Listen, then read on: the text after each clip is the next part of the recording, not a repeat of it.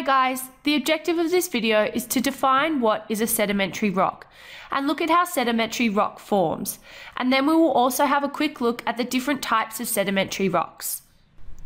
So, sedimentary rock is formed through the accumulation of sediment, which then undergoes a process of lithification to form hard, solid rock.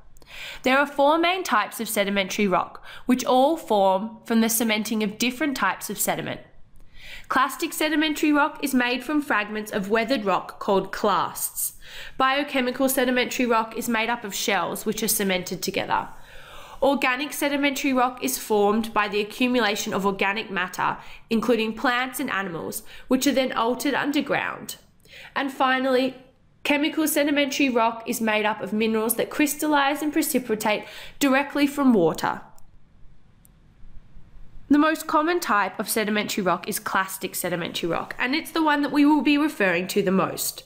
So, just before the sediment is laid down at the bottom of a lake or on the sea floor or in a riverbed, it first must be created. But how is sediment created?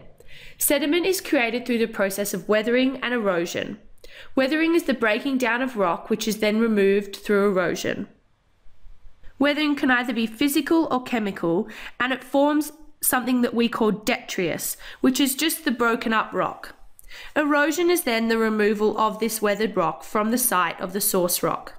The detrius is then transported by gravity, wind, water, or ice, and it is then deposited or laid down in layers where it is able to accumulate. This sediment can then be buried under many more layers of sediment and is compacted.